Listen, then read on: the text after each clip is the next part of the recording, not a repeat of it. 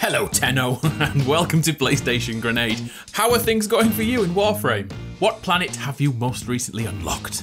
I'm about to venture into Saturn, but one day I shall see Uranus. And that's the last joke of the video, I promise. In our last episode, we went over the basics of Warframe and how to approach it from a beginner's point of view. If you haven't seen it, I'll throw a link in the comments below. I recommend watching that to see if you can put up with my annoying voice on this journey. In this episode, we are going to build our first Warframe together, locating blueprints, customizing our ships, and what the heck you should be spending your platinum on. Oh, and we'll do some Void Fissure stuff too. The links to each section are below if you want to jump around to any specifics or replay any segments. The first thing we're going to do though is look at many issues which people had whilst attempting to unlock the Phobos Junction on Mars. We touched on it last episode. Each junction has requirements to be met before we can unlock the node. These are here to teach us the game's mechanics, but they scare many people away from the game than they probably should. One in particular is driving users insane, and I have to admit the game does a terrible job of conveying what on Earth you should be doing, or rather what on Mars you should be doing. So here's the Phobos Junction checklist. Defeat 150 enemies in a single mission. Easy enough, yeah? By the way, if you're not sure how many people you've murdered, simply press options and check the mission report to be certain. It is in fact the second one of these requirements that confuses and infuriates so many people. Scan 3 Cephalon fragments on Mars. The fragments are these glowing objects randomly found around many missions. How the feck do we scan them? Many people are screaming at their screens. Well, it starts back on your ship. Jump on the market and search for a Codex scanner. It may look like a bull's head, but this is actually an item like a military pair of binoculars. You will need these, so buy a bunch of them. They are super cheap, so don't be stingy. Next, we need to put these in our Warframe's imaginary backpack, so bullet jump down to your arsenal, and at the bottom, just above emotes, is a gear slot. Clicking on this brings up a wheel which will probably be completely bare. It won't be for long, it will be filled up very soon. Choose a slot you like the best and equip your Codex scanner. Once that's complete, go back into missions on Mars and hunt down those glowing fragments. When you finally stumble across a fragment, press down on your D-pad and select the scanner. Pressing the aim button will now bring up the scanner to your eyes, and the fire button becomes a scan function. And that's it, you're done and dusted. Finding 3 of these little blighters can be frustrating, but there's one every mission on Mars, so keep looking around the randomly generated environment and you should find it. If you choose to, the scanned fragments are actually lore updates in your codex, but who wants to read? If you're having any issues trying to find these, there are quite a few mods which will help you spot fragments through walls or put icons on your screen to find them too. So now we have 2 out of the 3 requirements needed to open the junction. But the third node once again introduces a new element to the game's mechanics. Open 3 Lith Void Relics. Which is pretty good because I wanted to talk about Void Fissures here anyway. The relic has been cracked open. Finish your mission to find out what's inside. Does the game give you a clue how to open Void Relics? Nah, that would be way too easy. When you get to this point, I'm sure you've already noticed random conkers you've been picking up, or bronze lettuces, or brown cabbages if you prefer. Well, these bad boys are actually Void Relics. On your ship, they are hidden behind the corner next to your arsenal. Open up the menu, and by highlighting over each relic type, you can see a list of possible loot inside.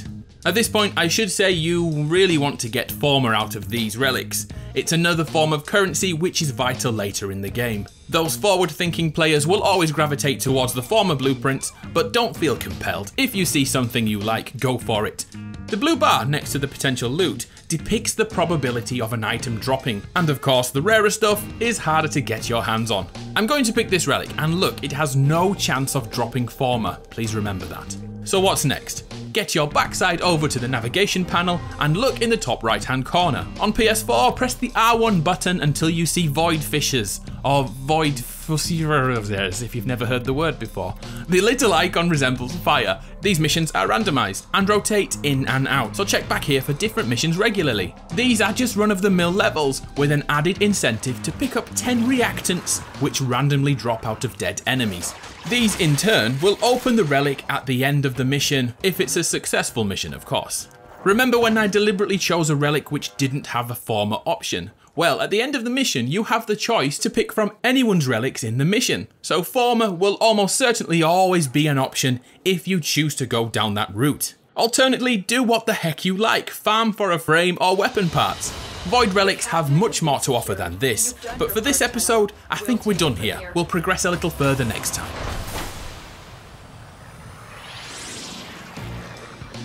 Next, let's go farming for a Warframe. We can hop on the market and search for almost any Warframe we want to build. Let's look at one at random. What about Nyx? And yep, there she is, ready to buy for platinum or credits. And what about Octavia? Well, she can be purchased here for platinum, which of course we are not ever going to do, but her Warframe is not here to buy as a blueprint. Looking more closely, she is linked to a quest, and her components can be found on Lure. What have we learned from this? The market is a useful place for information about Warframes. Who would have bloody thunk it? Anyway, the Warframe we want is Rhino, as he's probably the easiest frame to obtain early on in your journey, and he still has a use in later games, so I'm told. We can purchase him for platinum, which is not going to happen at all, and alternately we can press R1 and buy the blueprint instead. To build Rhino, we will need Rhino Neuroptics, Rhino Chassis, Rhino Systems, and we will also need to get our hands on some gallium.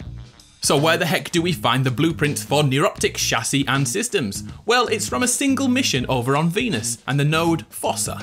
This is an assassination mission, or a boss encounter if you prefer.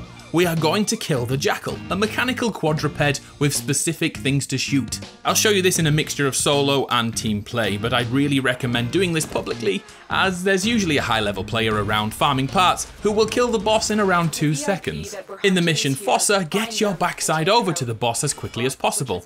Once the Jackal's intro animation is out of the way, back away behind one of these pillars. Simply pop out from behind and shoot one of his legs. Once he falls, his head becomes his weak spot, so damage it as much as you can. Apart from the occasional shockwave you'll need to jump over and the constant flying enemies to be aware of, that's it. Standing behind the pillar prevents most of the shockwaves from hitting you. Rinse and repeat, and then get to extraction. Try to bring a weapon with puncture damage values, as the Jackal is an armoured foe. Target down. Assassination contract complete. Great work, Tenno. If you're lucky enough, you will have the chassis, neuroptics or systems in your possession. Complete the mission multiple times to get all the parts. Once that's done and out of the way, over in the foundry we can have a look at this in more detail. All 3 Rhino parts must be created before we can go on to create the fully functioning Rhino Warframe. Everything you need to build each segment should already be in your possession, but if it isn't, use the navigation HUD and press R3 on each planet to find out where is the best place to go to pick up those resources. Now activate your 3D printer and come back in 12 hours. Don't rush it with platinum, just wait for it, it's worth it, I promise. 12 long hours later, our parts are ready to be assembled, but we still require gallium.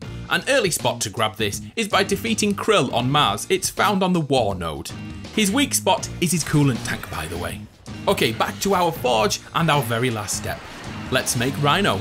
It'll take your 3D printer 3 days to complete this task. Please don't use your platinum to rush it. Once you've waited those agonizing 72 hours, your Warframe is here. And now you can say you earned that Warframe. So go wreck bitches with it now. Anyway, let's talk about what we should be doing with that platinum we have in our back pocket. As we all know by now, platinum is the most powerful commodity in Warframe. Trade chat is full of people buying and selling items in return for platinum. The reason we haven't looked into it yet is because at this point in our journey, we'd likely buy something we could easily farm for, which is the reason we play Warframe in the first place. We will look at how to make platinum in future episodes, but for now, let's lay it on the line. What the heck should I buy with platinum? Easy. Warframe and weapon slots. Warframe allows you to find and create so many items that we don't have enough space to hold them. Without platinum, we have one single option: selling our stuff.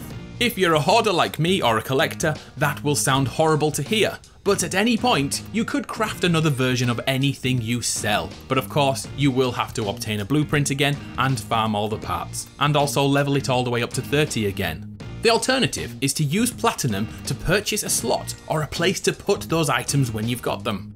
There's a few ways to do this. When your foundry has completed its workload and you decide to claim a weapon, you'll receive a prompt asking you to buy extra slots. My advice is simple, go for it.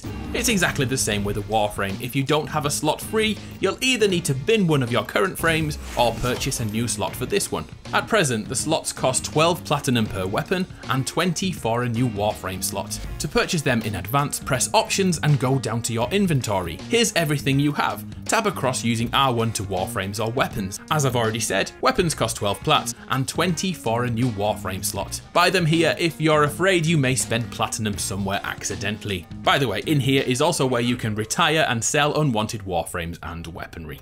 And that's what I suggest you do with your platinum. Oh my word, this episode has been rather mechanic heavy, so let's do something a little more light-hearted to end.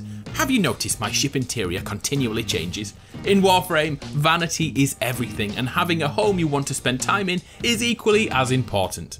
We all have the ability to customize our ships, but of course, the game doesn't tell us how to do that very well. It's pretty simple on PS4. Click Options, Equipment, Landing Craft, and then go nuts with the options. You can also change the external colours of your ship for those loading screen moments. Warframe is hoping you see a colour you don't already own, like those freaking brilliant neons. And the only way to get them? Yeah, it's through platinum, so buy it. And damn, I'm really thinking about doing that. Decorations can also be put around your ship, like a makeshift ceiling fan for my Kubro. Just have fun with it and make Warframe the experience you want it to be. Let's call episode 2 a wrap there. We still have so much to talk about, but let's not rush things too far. I'm Adam from PlayStation Grenade. It's been a pleasure. I'll see you next time.